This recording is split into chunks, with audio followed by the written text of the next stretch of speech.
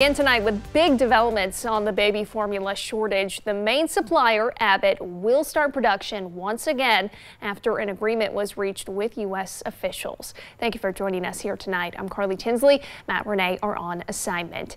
Now, despite this move forward, it will be a while before formula is now on the shelves. And in the meantime, parents may be looking towards alternative ways to feed their babies, one of which is using a milk bank. Now, donating and sharing breast milk is encouraged by health officials, but when it is done the right way. And KEZI 9 News reporter Grace Smith explains what parents need to know and what you can do if you'd like to become a donor. Forever, women have been sharing their milk. While the formula shortage continues, some parents are turning to breast milk banks for help. And while receiving breast milk may be a common practice, health officials are urging parents to get their milk screened before donating. They're tested for all sorts of hepatitis, syphilis, a variety of illnesses. Jana Langolier, the milk drop coordinator at Riverbend, says they've seen an increase in donors since the formula shortage. It's really easy drop off. We have a little drive up.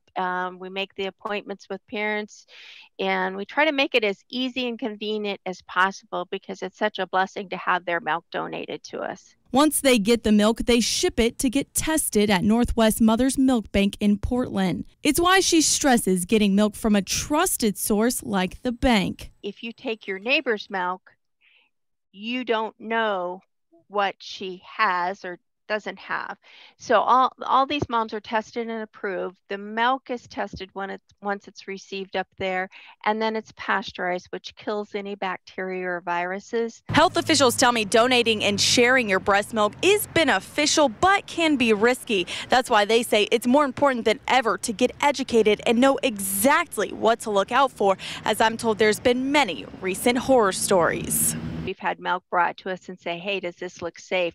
No, it's filled, you can see dirt on the bottom.